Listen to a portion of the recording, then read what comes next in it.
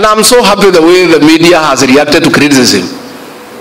It's good you are feeling the way we feel. You have been hitting us left, right, and center. Nobody has ever held you to account. Now, Moses Kuria ameuliza nyinyi maswali tatu tu. You are all over, you are crying.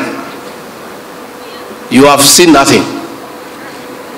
We want to ask leaders in this country to join Moses Kuria to hold the press to account.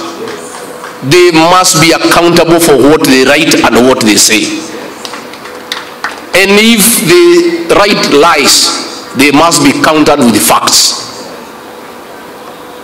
There is nobody who is immune to accountability. Everybody must be accountable for your actions. And the same way, the courts have been persuaded to gag Moses Kuria from holding the press to account.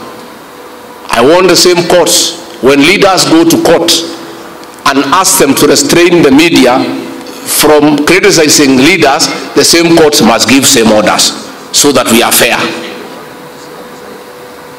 We must have equity and fairness.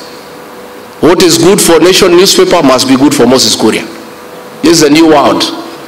So watu ya media karibuni kwa hii Kenya mpya. Tutazoeana pole pole. Mnatugonga hapa kidogo, tunagonga nyinyi saa 8. Sasa nyinyi Kuria amegonga nyinyi kidogo, sasa na nyinyi mtugonge kesho, na sisi tugonge nyinyi kesho kutwa. Siku zinaenda. And we get to learn to stay with each other. But you must now be accustomed to that new way of doing things. You have been having a few days for too long. You must take responsibility for what you write. You must be accountable for what you say. And that is a new Kenya, and is a good Kenya.